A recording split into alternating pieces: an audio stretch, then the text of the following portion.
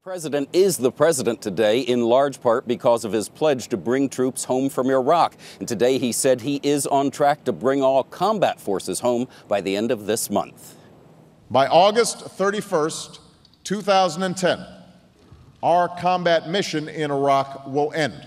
That was President Obama shortly after being sworn in last year. Today, he told an audience of disabled American veterans he's keeping his promise. Our commitment in Iraq is changing from a military effort led by our troops to a civilian effort led by our diplomats.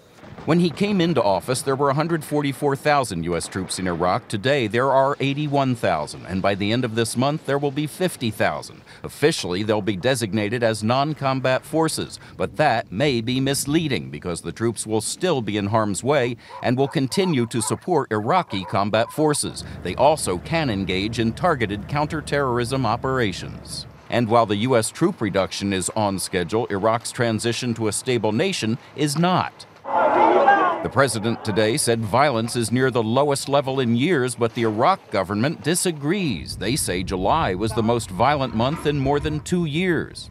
And the political infighting is so intense that 5 months after national elections, they still don't have a functioning government. It's certainly not the stability that we had envisioned when President Obama rolled out his strategy for Iraq. Despite all those difficulties, the White House says it is still their goal to get all troops out of Iraq by the end of next year. Katie? Okay, Reid, Chip, thanks very much.